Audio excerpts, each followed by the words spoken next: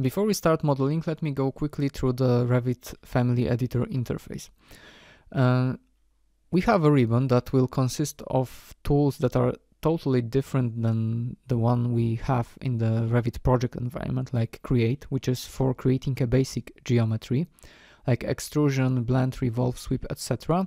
And also void forms, which we'll use for cutting out geometry. We have also tools like connectors, which are more for MEP objects. I will cover it later, it's more advanced. And we have insert, we can import some geometry like cut, for example, if we would like to have some kind of overlay or for our Revit modeling process, then we will import cut geometry. Of course, annotate, like dimensioning, symbol line, etc. View settings, manage, which is pretty much very similar to the Revit project environment. Add-ins, quantification. These tools are actually just because I installed some of the extensions, so maybe I will switch them off in the file graphics sections. Sorry, user interface. I thought I could disable it, but unfortunately not. So you can just simply ignore these tools. This is for the room book quantification, and modify the last one, standard tools.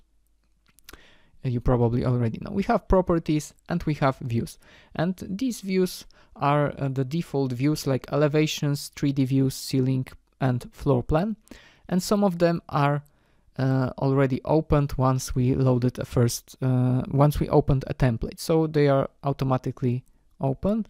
And I can use a Windows tile, for example, to option to see, and use ZA, zoom all, to see all the family in different views. It will be useful especially on the stage of modeling, especially for the beginner user, if you want to check everything in how it behaves in other views. Apart from that everything is the same. I have a quick access toolbar below the ribbon. I advise you to do this, because if I go up, there is for me it's less convenient to have it above, so I will always show it below the ribbon. That's it. Okay, so in the next lesson we will start modeling basic shape.